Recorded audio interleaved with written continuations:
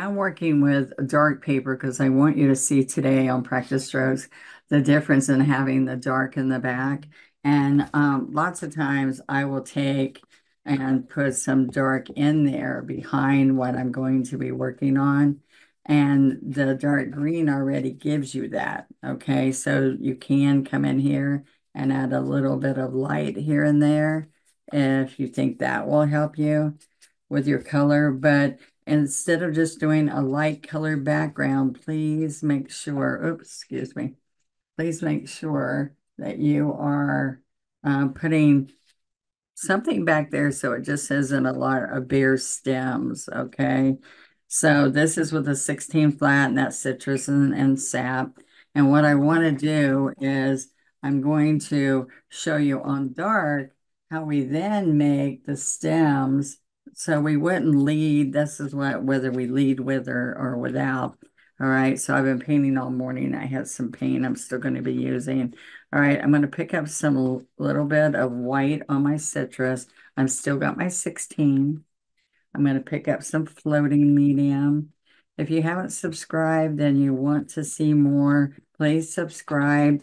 And if you ring the bell when you subscribe, it'll just pop up and say, hey, Donna's on.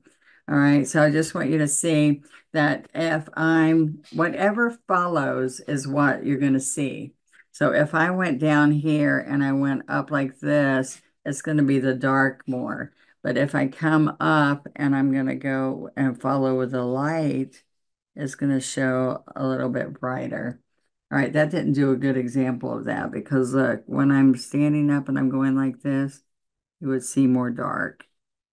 All right. Now down here, I could do more dark, and that's with the chisel edge of the brush, right? So when I'm up here, when I'm going through that dark, I want to turn this sideways. So look at this.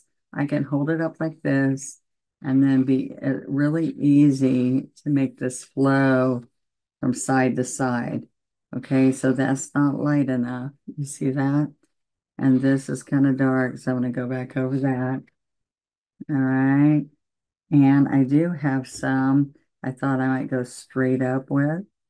Okay. And then I could turn this. This is just art paper, scrapbooking paper. That's a heavier weight. I bought a big ream of it with heavier weight.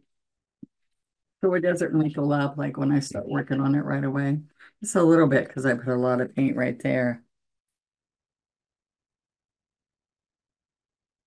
Okay, so now what I want to do is I'm going to come in here and maybe put a couple of leaves that would be like in the background. So I can put a little bit of yellow. So think about it. You can pick up white or yellow. And I'm going to keep the same brush so I can just come up here lightly and do some little thin pressure lift. It's kind of like daisy strokes. Push, lift, but they're green and they're going out instead of in. So that makes you see that are they are not daisies. They're green because they're leaves. All right, so I want you to see that I'm going to wiggle a little bit and then come down and around. So that's with the sap on the outside, the dark on the outside. Okay. No, too much glare. All right, but let's say that I'm going to put the light on the outside. So I'm going to come right here and here. Okay, so let me do this one again because I don't think you can see what I'm trying to say. Okay, so if I'm on the dark, I know in this light it shows really good, but on this actual, the dark doesn't show up very well because it's dark in the background. I guess the light hitting it is making it different though. All right, so we're just going to put some of those big leaves. I'm going to get rid of that one light I've got going here. All right, so I want you to see that I can put a little bit of white in this so that you can see this right here. Look at the difference that makes. All right. So if I put a little bit of light on this, look how much better that shows. And we're stroking wet on wet. If you hear that comment, what does that mean? That means I am picking up, I got a floating medium all over me. I'm picking up right on top of this wet, like you don't have to let anything dry. You're just going to pick with one stroke painting with our folk art multi-surface paint. What's happening is it's thick and creamy. And when I'm stroking wet on wet, it's going to still look really good and not go muddy. So isn't that nice? It really helps you. Um, I can turn it left and you can go right over this area. All right, now look, I do have some floating. I keep putting my hand in that magenta. Sorry. Okay, let me get my paper towel. Okay, so what I want you to see is that there is floating medium right here. It's like this clear medium here. Okay, you dip straight in it and then you work in. So I'm gonna work it in right here, and then I can put some really, all right, just some little strokes across here. As long as it's got some green in it, people figure that's leaves, right? I just want you to see coming around and adding some of that really gives you a really sharp look, but you can also come in here right in front and pull the white. And that will make, like, that's going to make it pop. So those are flowers that are going to be in front. Okay. So now I'm going to get to a 12 flat. This is actually a 10 flat. Let's do a 10 flat. All right. So I'm going to come in here and um, do some of the small flowers that I can do with the 10. Okay. So I'm going to pick up some white and let's let's change this. Let's do white and purple. Okay, so I'm going to work it in. Got a palette I already was using. There's the medium. Okay, so when I'm there, I'm going to keep picking up, oops, right here. I'm going to keep picking up white. Okay, so what I want you to see is that I can come here with the white on the outside and do a little bit of a flower right there. Now watch what happens. I can make this come out and back up, down and back up. You see that? So all you're looking at is the white edge of that flower. So then I can come right in here and do a front layer of petals. Okay? Do that so you can see that that's just a fun little blossom. All right. So then I can come here again and maybe down here, some little violets. Okay. So let's look at this. We're going to go wiggle a little bit there. Like up there, that one I zigzag, like up on the chisel. Here, I'm wiggling and getting a little ruffled petal. Okay. And let's do another one. So this is a 10 flat. And every time I go away and come over here, I am just picking up white, white. Okay, not purple each time. That's where people kind of get confused. If they put purple and white, violet pansy and white, every time they go over here, it starts to get muddy. So now there's a little bit of purple, violet pansy there. I can go in it again, and I can come right over here and do this flower again. So look, zigzag, zigzag. This is smooth down here. This is sharp points like. All right, so I just pick up more white. Okay, so down, coming down a little bit, coming down a little bit, and it doesn't have to have a stem there because we can add a stem. So now see, I'm going right over and doing some petals in front. So when you did petals in front, and then we come in here and put some green back in here. Okay, see how that finishes it off? Now what I'm gonna do, I'm gonna address each kind of little flower as I go. Um, I got new kiss tools and brought them here. I'll just use this little tool. All right, this is a wipe away tool. The kiss tool looks like a candy kiss. I use both of them in there. So see, I just dot it with this little rubber tool. Okay.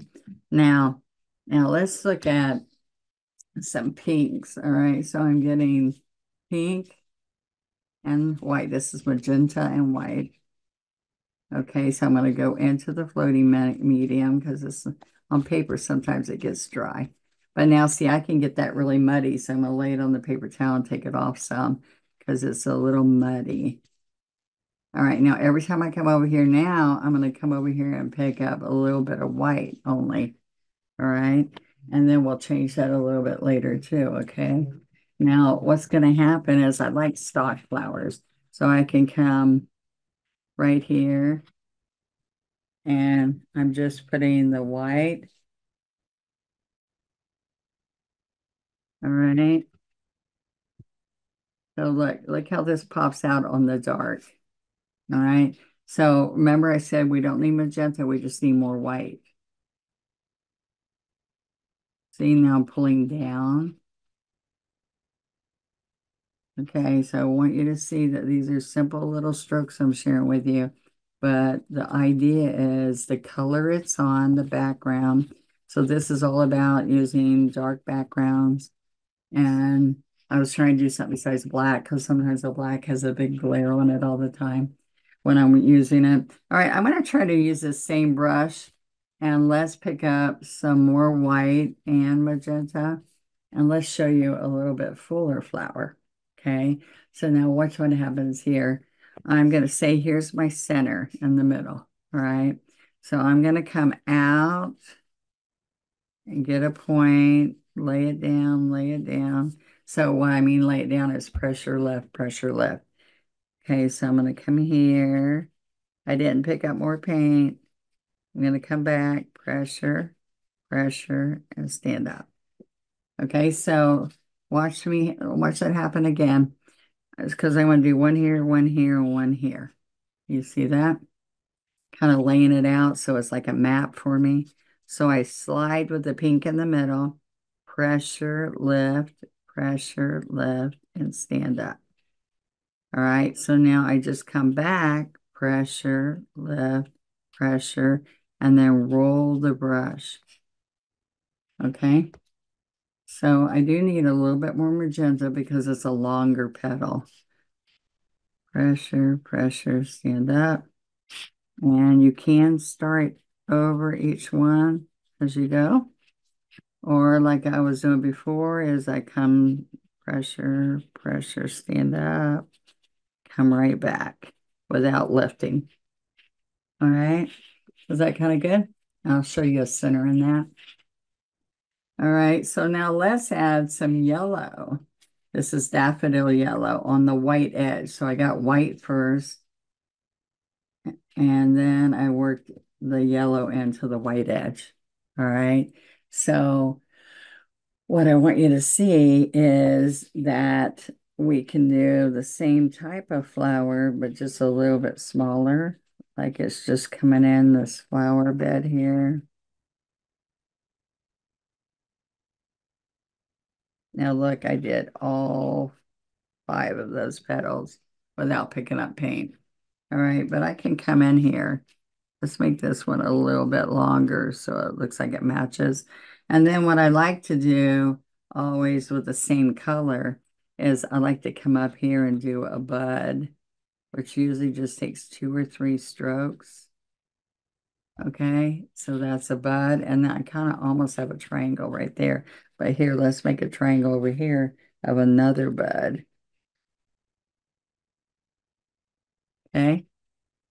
All right, now let's leave some pink on there and do pink and purple.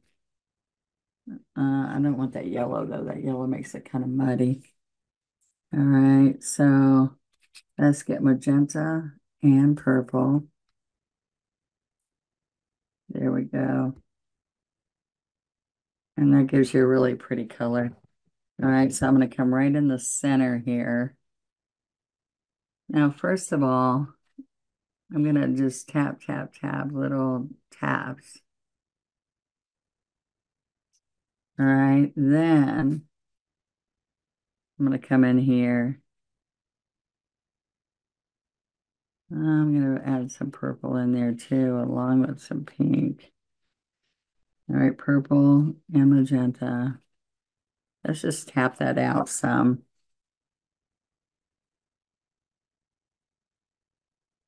Okay, so see, I can just tap this now to make that really look good. See, I like the green showing through. Now, all I'm going to do now is stroke white.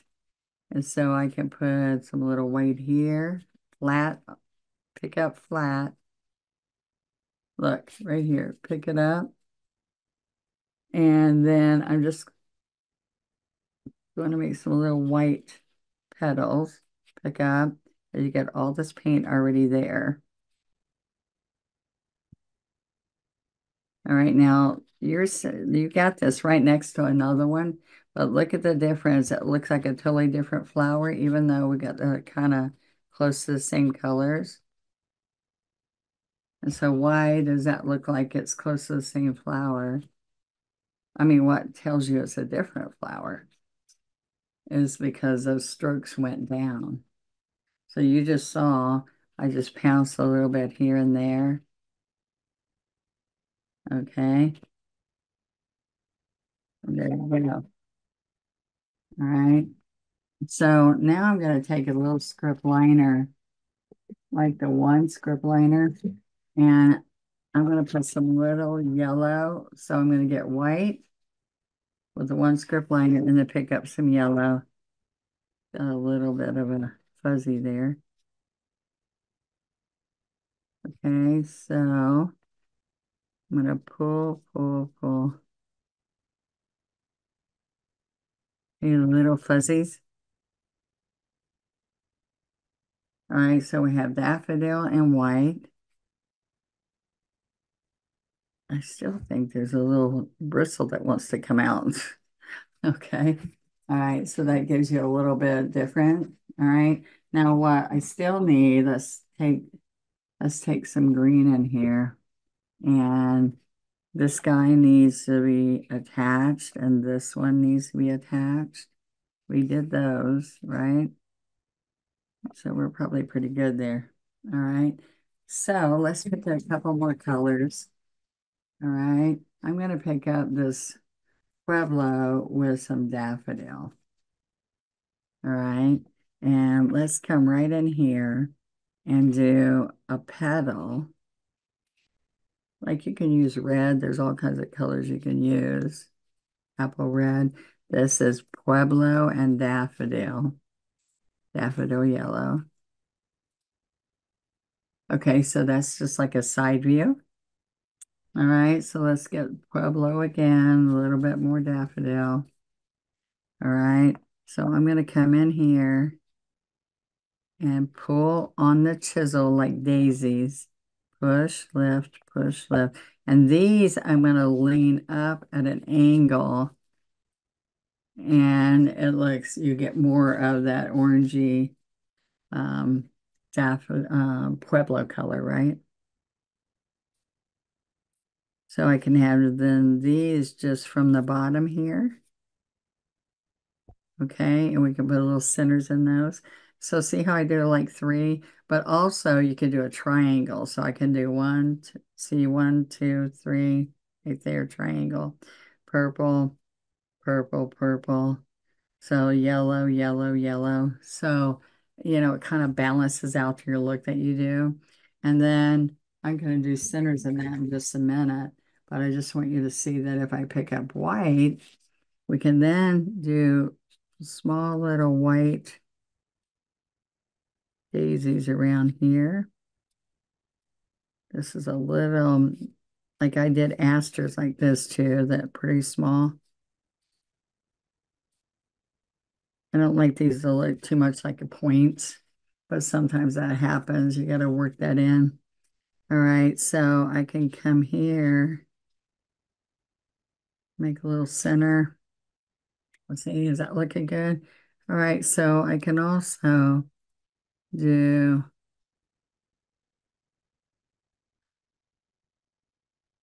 a little daisy over there. All right, I think that's going to be good. Let me go ahead and put a little butterfly up here. All right, so I always like to put, that's where the head is. So I want to push down. This looks like a one stroke leaf. One stroke leaf. Oops. Second one stroke leaf right there on top of the first one. Daisy, daisy petal.